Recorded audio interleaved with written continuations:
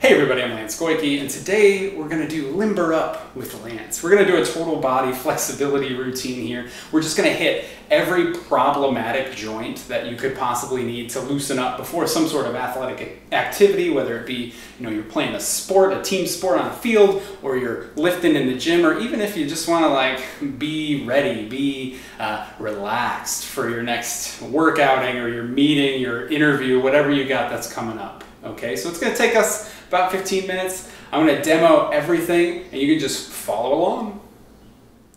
Now, one thing we can do for mobility is we can use a foam roller or a lacrosse ball or some other hard ball like a field hockey ball or something like that. And you can essentially give yourself a massage. Now, massage works, massage makes people feel better. It just doesn't last forever because you stop doing it and then it stops helping as soon as you stop doing it, right? Whereas if I'm moving very methodically, that's generally going to last a lot longer. So I could start doing some stuff on the foam roller. I could do the deep hip. I could do the quad, IT band, then quad. I could do the hip flexor. I could even do some upper body stuff. I could do the lat, like this. All that stuff is not necessarily a waste of your time. It's maybe, I don't think it's the most efficient use of your time. So I don't really do any of it. I give it to my clients very rarely. But if you do it and you have time to do it, you'll feel better. That's fine. Keep doing it. Our first exercise is going to be the quadruped rock back. Quadruped means knees and hands are on the ground. We want to start with hips right above the knee here. And what we're going to do first is we're going to round the back. So most of our life is spent extending, straightening your back. You want to be really vigilant so you can be focused on work or just to stay awake because you're underslept. That's why rest and recovery is so important. So what we're going to do, we're going to help out rest and recovery with movement by first rounding the back. Then you're going to rock the butt back, hence the name. Rock the butt back towards the heels. You can go toes pointed or toes up like this, either way. I usually do both in each set just to kind of feel it a little bit differently.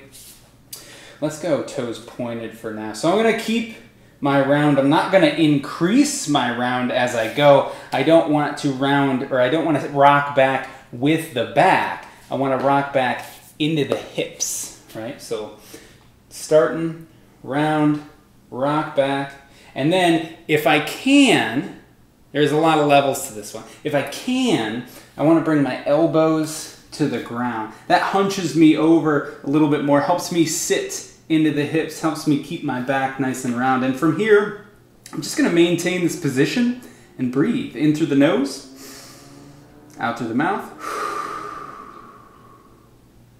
Nice long pause. Repeat.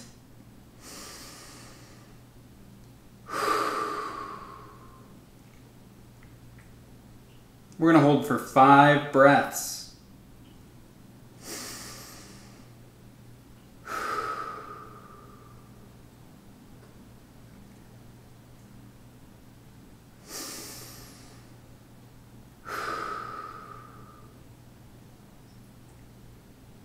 One more.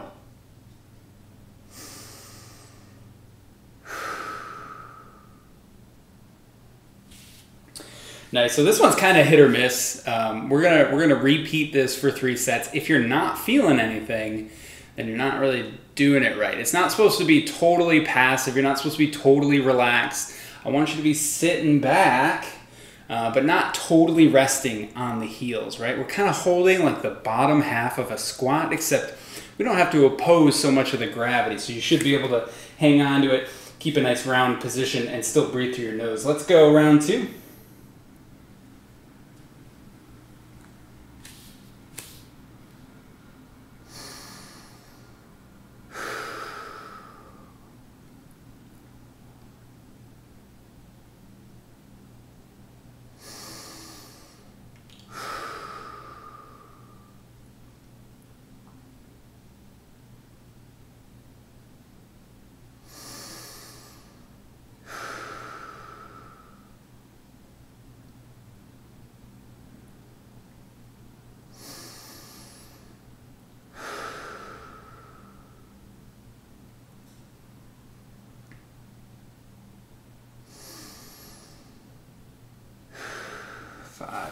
Nice.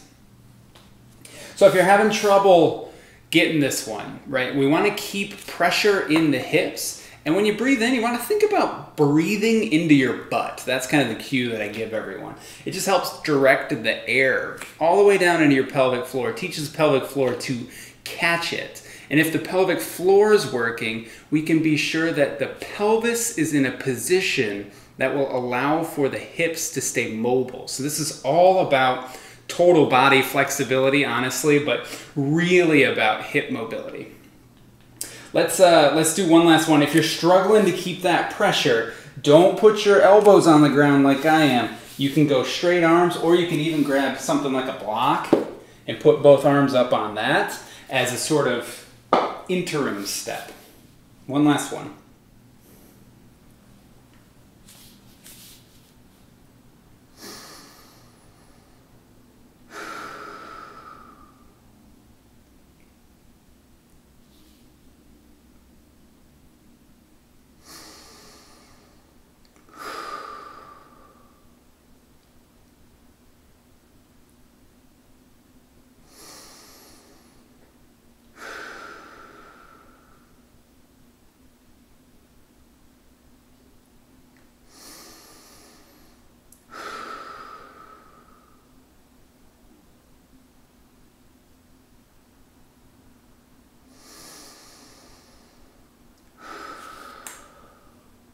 All right, the second one we're going to try is the lower trunk rotation. You're going to lay on your back, knees bent up, and knees mostly together. I don't need them pinned together. I like to kind of hold something between the knees. So I'm going to get this foam roller over here since it's nice and light.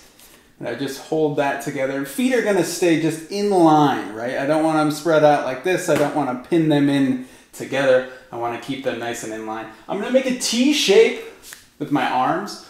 Palms on the ground to start here. And this one's kind of complicated, but it's one of the best thoracic rotation exercises and shoulder mobility exercises that I can give you. So we did the rock back. We kind of prepared the rib cage for this. Now we're going to take it the next step. We're going to add in a little bit of movement. So here, if my ribs are, I'm going to exaggerate it for you. If my ribs are sticking out and my knees start to slide away from me, I'm doing it wrong. I want to push the low back, mid back even into the ground, and I want to exhale so that my ribs are nice and flush in the front of my abdomen here. From there, I got my T shape. I'm going to rotate my legs to the left, and I'm going to turn my head to the right. It's kind of like, I like to think like you're wringing yourself out like a chamois cloth, right? And then when I do that, I'm going to look at the palm. I'm going to rotate my hand as much as I can and look at that palm. The other hand stays nice and palm down, okay? I'm going to hold there and take a breath. And as I exhale, that's when I switch. That's when I move. So my legs go to the other side. I turn and look at the other palm, and I rotate my hands accordingly. We're going to do 4 on each side here, nice and slow.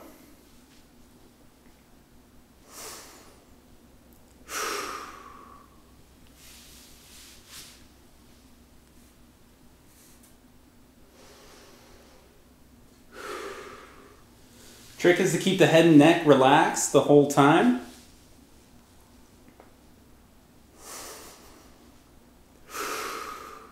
Notice that when I rotate, my knees don't come to the ground. That's generally too much rotation. I can't keep the back nice and round while I do that if my knees rotate too far, and that defeats the purpose of the exercise. I'm a terrible counter, but I think we have one more each.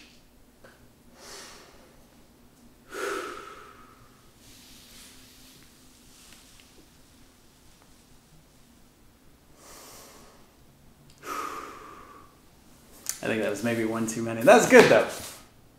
All right, next up, while we're on the back, we're gonna go legs straight in the air. We're gonna do the leg lowering. If you got sore hamstrings, this should kind of kick them on. This should make you a little angry at them. The idea here is we're keeping the leg totally straight. The knee is locked out. The toes are pulled up towards you.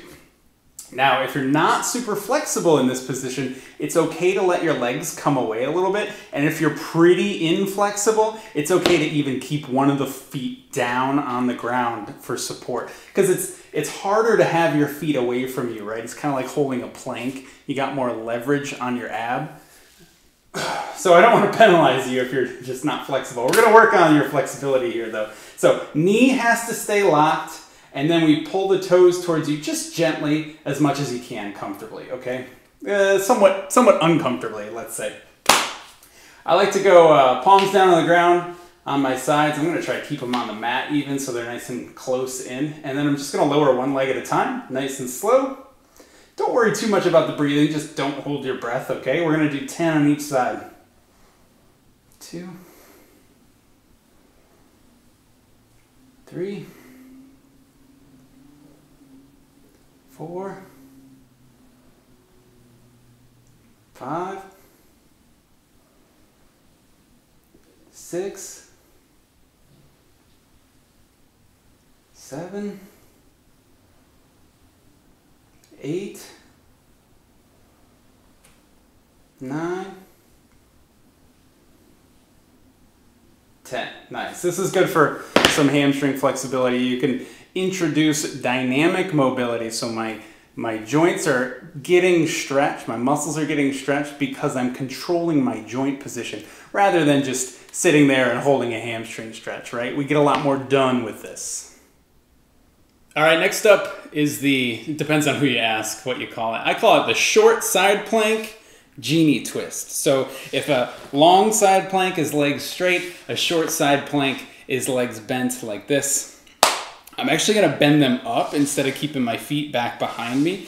I'm going to kind of bring everything in front of me. Now, when I come up into the side plank, first we got to get that one down, okay? So knees stay down, hips comes up. You're going to support yourself on your knee and on your forearm, just like this, okay? As I'm holding this position, I want to try to hike this ab up slightly so I can really feel the oblique on that side. And from here, I'm going to hold this. I'm going to make a I Dream of Genie, kind of like Make-A-Wish pose here.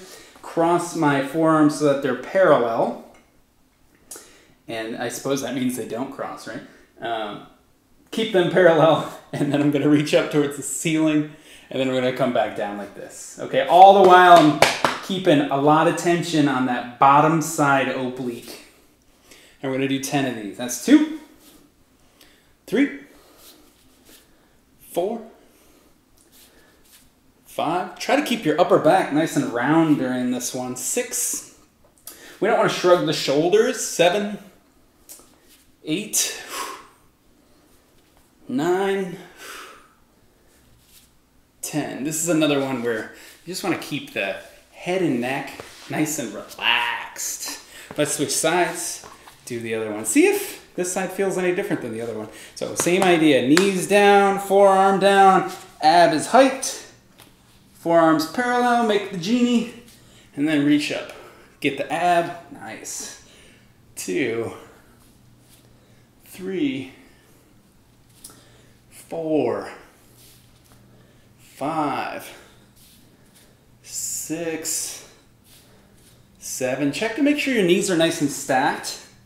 8, we don't want them twisting. 9, because that tells us that your hips are twisting. 10. All right, next up, it's called a couple different things, depending on who you ask. Some people call it the world's greatest stretch. Kind of looks like something like this, and you look up and you twist and everything. I don't like to do it that way, so I call it something different. I call it the Groiner.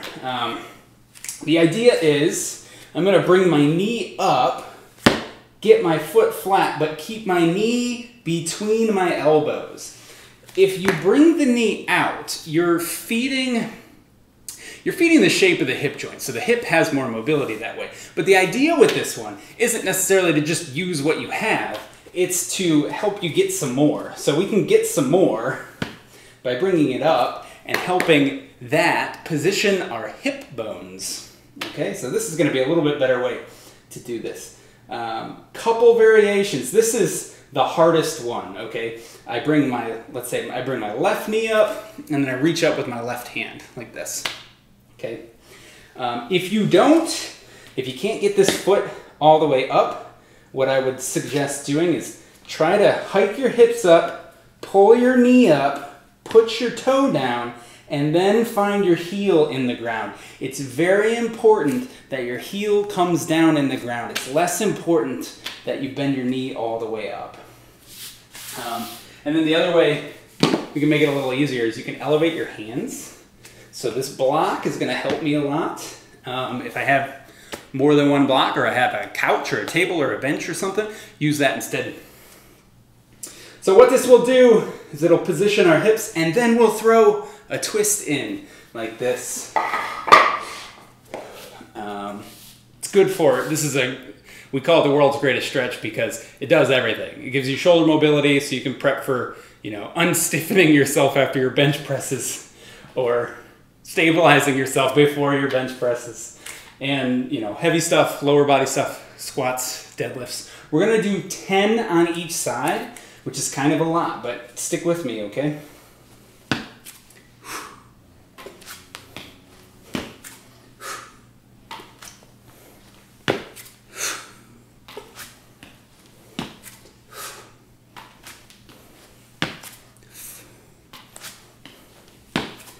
That's 3.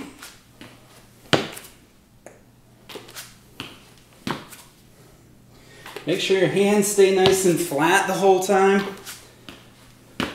We don't want to compensate with the neck and the shrugging, so you want to hold a really good plank position here. Nice long neck, nice relaxed face. Oh man, I lost count. I think this is 7, 8, 8. Try to keep that straight leg in back, really straight. You'll get a good quad stretch out of that too. All right, next up we're gonna do a goblet squat. This is gonna provide you a counterweight to teach your hips where to go, to teach you how to manage your weight. So I've got just 20 pounds here or so. And it should be a comfortable weight, not anything too heavy. If you're really, tiny, you can do 10 pound weights. And if you're a little bit bigger, you could do 20, 30 pound weights, whatever. So, feet underneath hips, okay? We don't want a nice wide, kind of like sumo stance on this one. I want feet about hip width, okay? Again, this is just like the groiner, where we're really trying to keep you in a narrow spot to help position the hip bones. We're not necessarily forcing depth here, but I do want you to get as low as you can without compromising your back position. So we're gonna start here with the weight in front of your chest and with a slight hip tuck, okay? So the opposite of a hip tuck would be sticking your butt out like Daffy Duck, like this, okay? We wanna put it away. We don't want that to happen. So we're gonna keep the weight in front of the chest. We're gonna try to not let the elbows come out too far, keep the elbows underneath the weight. And we're gonna hold the weight, while we squat down. Make sure you keep the hip tuck and make sure you keep the heels down, okay? We're gonna do 10 of these. That's 1, 2, 3, 4, 5, 6, 7, 8, 9, 10. Now, hopefully that wasn't too hard for you. We're gonna transition right into a different kind of squat that I call the offset squat. So, offset meaning not necessarily that I'm holding a weight on one side, though you can do that and it works pretty well. We're gonna do an offset stance. So I'm gonna let you go a little bit wider on this one. Not super wide, not super comfortable, but about shoulder width now. And we're just gonna offset one foot back behind the other one. So maybe like the length of your toes, and that's it. So I'm gonna squat down from here, make sure both heels stay down on the ground, and then I come back up. We'll do 10, and then we'll switch sides. That's 3, 4, 5, 6, 7, 8, 9, 10. Now take inventory as you switch sides. Is one side easier than the other? It might be. 2, 3, 4. Make sure that back heel stays down. 6, 7, 8, 9, 10. So this offset stance introduces a little twist in your entire body. Really helps teach you how to load your hips in different positions. Not all of our squats are in this perfectly symmetrical stance, like ideal scenario thing. So we want to train the body to be able to receive different positions and still be strong there, still be able to produce force. And then our final exercise here, now that we're standing up, we're moving around, we should be sweating a little bit more. I turned the air off, so I'm sweating a lot. But last one is going to be an alternating single leg activity. We're just going to do a march in place, but I want your elbow and your knee to touch each other on each one. Every step, drive that other elbow back, really get a nice turn in the shoulder. This is going to turn on your glutes when we straighten the straight leg, and it's going to keep giving you that upper body twist that we've been, harping on the whole time. That thoracic rotation and that hip tucking, that like flexion through your midsection, it's all really important. We're going to do about 20. Totally lost count though, so we're gonna memory ball it, eyeball it. Really try to straighten the straight leg. You should feel the glutes start to turn on.